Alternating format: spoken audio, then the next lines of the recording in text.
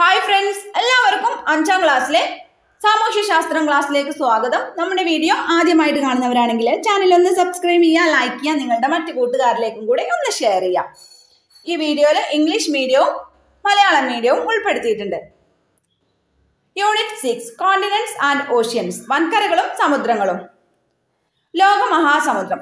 സമുദ്രങ്ങളെല്ലാം പരസ്പരം ചേർന്നാണ് സ്ഥിതി ചെയ്യുന്നത്. പരസ്പരം ചേർന്ന് കിടക്കുന്ന സമുദ്രങ്ങൾക്കെല്ലാം കൂടി പറയുന്ന പേരാണ് ലോകമഹാസമുദ്രം, world ocean. Oceans R interconnected. These interconnected oceans are together known as the world ocean. Pacific സമുദ്രം, അറ്റ്ലാന്റിക് സമുദ്രം, ഇന്ത്യൻ മഹാസമുദ്രം, ആർട്ടിക് സമുദ്രം, അന്റാർട്ടിക് സമുദ്രം. The Pacific Ocean, the Atlantic Ocean, the Indian Ocean, the Arctic Ocean, the Antarctic Ocean. ഇനി എന്താണ് കടല്? ഭാഗികമായി കരകളാൽ ചുറ്റപ്പെട്ട സമുദ്ര ഭാഗങ്ങളാണ് കടലുകൾ. Seas are the parts of ocean partially surrounded by land. Pacific സമുദ്രം.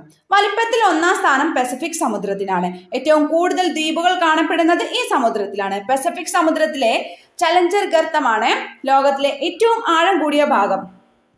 ലോകത്ത് ഏറ്റവും കൂടുതൽ മത്സ്യബന്ധനം നടക്കുന്നത് പസഫിക് സമുദ്രത്തിലാണ്. പസഫിക് സമുദ്രം ധാതു സമ്പന്നമാണ്. പസഫിക് സമുദ്രത്തിന്റെ വലിപ്പം.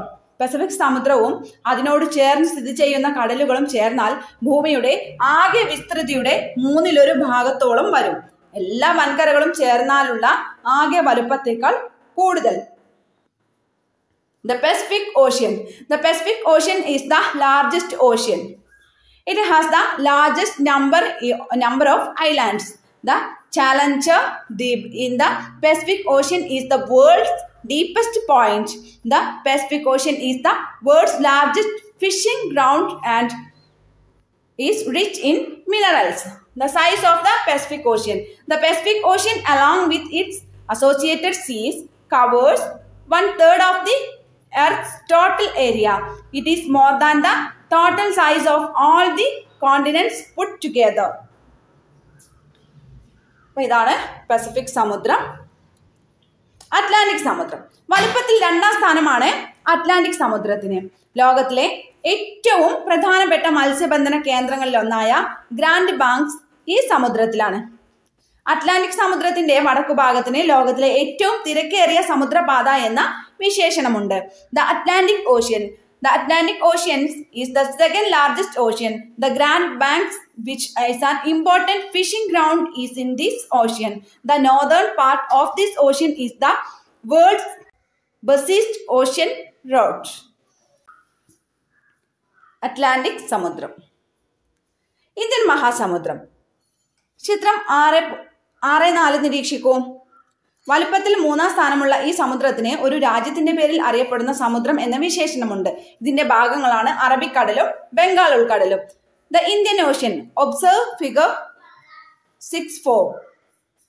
Third in size, this ocean has the distinction of being an ocean named after a country. The Arabian Sea and the Bay of Bengal are parts of the Indian Ocean.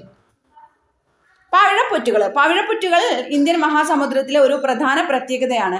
ഉഷ്ണമേഖലാ സമുദ്രങ്ങളിൽ കാണപ്പെടുന്ന coral പോളിപ്പുകൾ എന്ന സമുദ്രജീവികളുടെ മൃതാവശിഷ്ടങ്ങൾ അടിഞ്ഞുകൂടിയാണ് പവിഴപ്പുറ്റുകൾ രൂപപ്പെടുന്നത്. അറബിക്കടലിലെ ലക്ഷദ്വീപ് ദ്വീപ സമൂഹത്തിൽ അധികവും പവിഴദ്വീപുകളാണ്. The coral reefs. The coral reefs are an important features of the Indian Ocean. Corals are formed by the accumulations of calcium compounds secreted by tiny marine organisms called coral polyps found in tropical oceans. Lakshadweep Island are formed of these accumulated coral polyps. Indian Mahasamudram.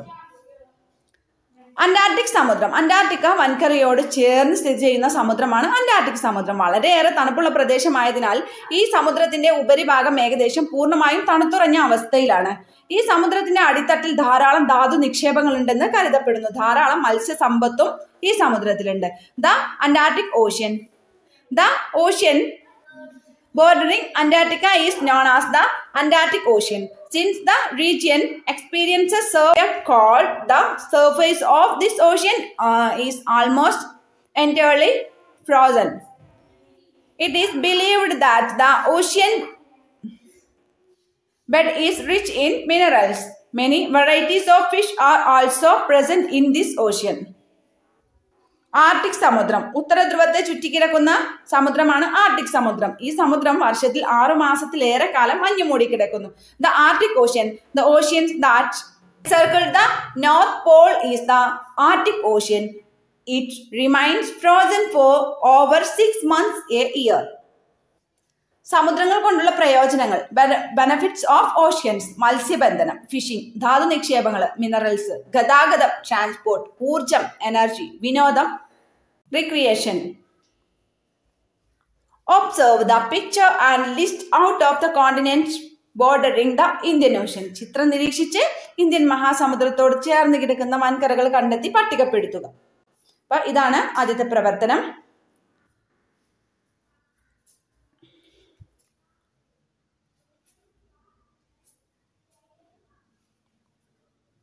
North America, south America, Europe, Africa. വടക്കേ America, തെക്കേ America, Europe, Africa. The ocean bordering Antarctica. Antarctica വൻകരയോട് ചേർന്ന് സ്ഥിതി ചെയ്യുന്ന സമുദ്രം. The surface of this ocean is almost entirely frozen. ഈ സമുദ്രത്തിന്റെ ഉപരിഭാഗം ഏകദേശം പൂർണ്ണമായും തണുത്തുറഞ്ഞ അവസ്ഥയിലാണ്. Oceans bed is rich in minerals. ഈ സമുദ്രത്തിന്റെ അടിത്തട്ടിൽ ധാരാളം ധാതു നിക്ഷേപങ്ങളുണ്ട്. Many varieties of fish are also present in this ocean. ധാരാളം മത്സ്യസമ്പത്ത് ഉണ്ട്. The Arctic ocean, the oceans that encircled in north Paul. ഉത്തരധ്രുവത്തെ ചുറ്റിക്കിടക്കുന്ന സമുദ്രം.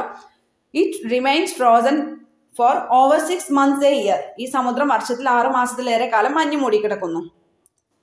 താഴെ പറയുന്നവയുമായി ബന്ധപ്പെട്ട സമുദ്രങ്ങളുടെ പേരെഴുതുക. ചലഞ്ചർ ഗർത്തം, പസഫിക് സമുദ്രം. പവിഴപ്പുറ്റുകള്, ഇന്ത്യൻ മഹാസമുദ്രം. ഗ്രാൻഡ് ബാങ്ക്സ്, അറ്റ്ലാന്റിക് സമുദ്രം. ഉത്തരധ്രുവം, ആർട്ടിക് സമുദ്രം. അന്റാർട്ടിക്ക, അന്റാർട്ടിക് സമുദ്രം. അപ്പോൾ ഇന്നത്തെ ക്ലാസ്സിൽ ഇത്രയും പ്രവർത്തനങ്ങളാണ് തന്നിട്ടുള്ളത്. കൂട്ടുകാർക്ക് ഈ വീഡിയോ ഇഷ്ടമായെങ്കിൽ ലൈക്ക് ചെയ്യുക, നിങ്ങളുടെ മറ്റു കൂട്ടുകാരിലേക്കും കൂടെ ഒന്ന് ഷെയർ ചെയ്യുക. ഓക്കെ, അപ്പം നമുക്ക് അടുത്ത ക്ലാസ്സിൽ കാണാം. താങ്ക്